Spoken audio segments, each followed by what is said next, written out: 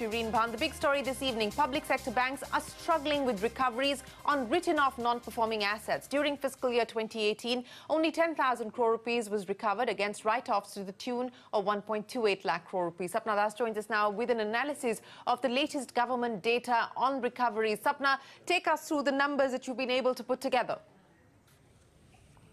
Well, very frankly speaking, the numbers are not showing much of an improvement over the past 2 odd years because they have been the most painful years. So if you look at the data of March and FY18, basically the NPA number for PSB stood at close to 9 lakh crores out of a total of gross NPAs out of 10.35 lakh crores. So this is almost 85 to 86% of the market share in terms of gross NPAs for PSBs.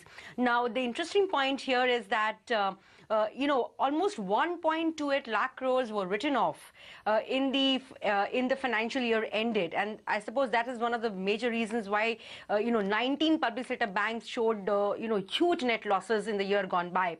But out of that 1.28 lakh crores which was written off, the recovery in those written off accounts has been an abysmal 10,300 odd crores.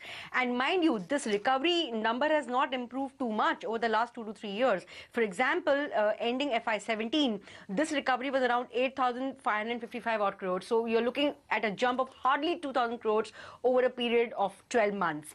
Some people will say we are probably jumping the gun, but as of now, the end of FY18, the situation is not looking too good. However, there is another side of the NPS story, which is basically the recoveries that the banks have made during FY18. And this number is very encouraging. This number stands at over 65,000 crores, 65,300 odd crores. And if you look at the maximum recoveries which have been made, in the list of banks, there are surprising names over there like Indian Bank, IDBI Bank. Of course, SBI has to be there. It's one of the largest out there.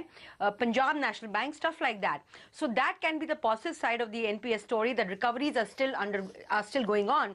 But the sad part is that where the banks have done the maximum provisioning and have written off those accounts, there the recoveries are very, very tapered. So almost like saying, okay, I've spent 100 rupees, I'm getting back 10 rupees, the remaining 90 rupees is almost like a haircut.